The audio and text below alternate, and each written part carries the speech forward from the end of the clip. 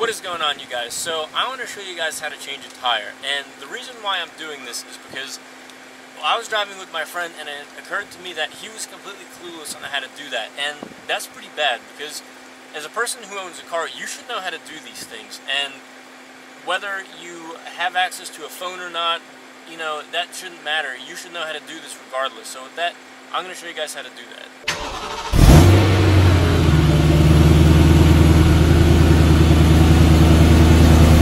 So the first thing that you should do when you realize you have a flat tire is you want to find a flat piece of road.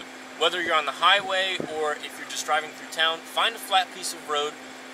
Parking lots are really good because they're really flat and you can ensure that you can change the tire without any issues. So what you want to do is you want to put the car in neutral and make sure that the car is not going to roll forwards or backwards.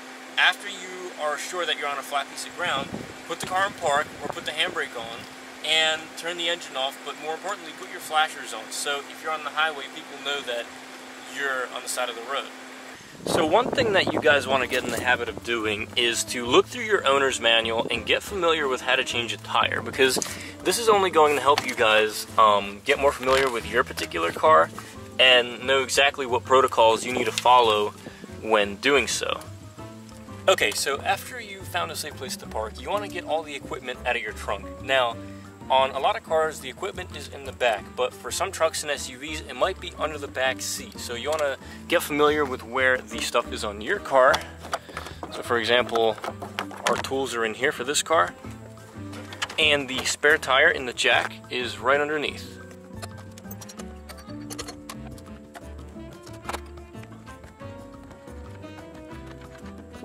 So the tools you're going to need to change a flat tire are pretty simple. You're going to need a wrench to get the lug nuts off. You're going to need a screwdriver to get the hubcap off if your car has hubcaps. You're going to need the wheel lock key if your car has wheel locks, and this is very important to have because if you don't have this, you're not going to be able to get the lug nuts off. You need your jack to lift the car up, and obviously you need your spare tire. Other things that you might consider having are gloves in case it's wet outside or snowing or muddy. You might also want to consider having a flashlight in case it's nighttime and you want to make sure you have enough lighting when you're doing this. And also, wheel wedges are a good idea as well to ensure stability of the car and that it's not going to move when you're changing the wheel or even lifting the car up. So the first thing you want to do is if your car has hubcaps, use a screwdriver or use a pry bar and get the hubcaps off because that'll reveal the lug nuts. After you do that, it's a good idea to take your wrench and just break the lug nuts free so it's a lot easier to remove them after the car has been lifted.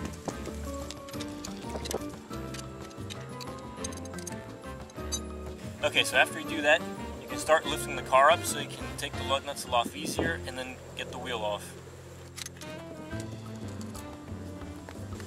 One important key thing to remember here is that you make sure that the surfaces of where the jack meets the car and the ground are perfectly flush, that both of those surfaces are even, and that the jack is perfectly perpendicular with the ground and the car to ensure stability.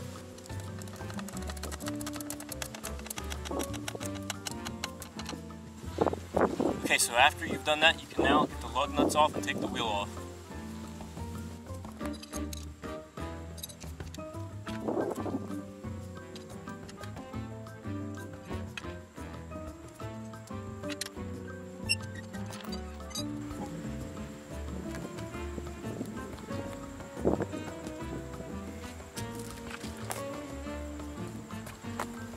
Get your wheel and mount it on the hub.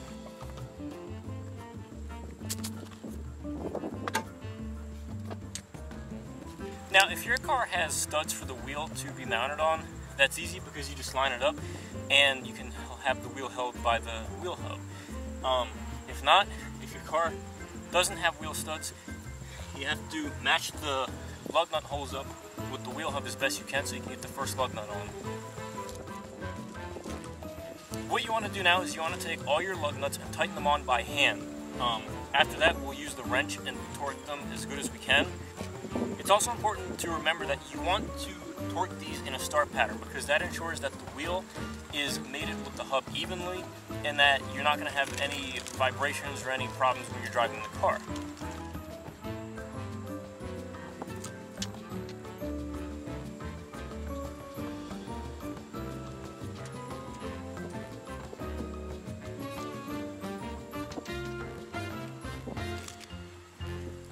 So now what you can do is you can take your wrench and tighten the lug nuts a little tighter so you can make sure that you can safely lower the car back on its own weight.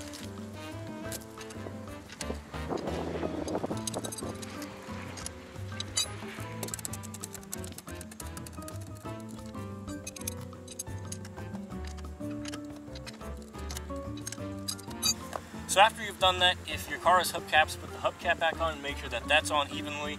Clean up all the tools, put them back in the car, put the spare wheel back in the car, and now you can safely get home or get to the nearest car shop and get your tire changed. So a good habit to get into is to regularly check the tire pressure in your spare tire, make sure you have enough air, so in the event of an emergency, you're going to have a spare tire that you can use.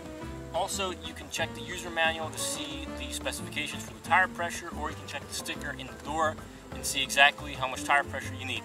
You also want to use a torque wrench because that way you can torque the lug nuts on the car at precisely the torque that they need to be. Because you don't want to have the lug nuts not torqued enough, but at the same time, if you over torque them, they can shear under stress when you're driving the car and your wheel could pop off. So with that,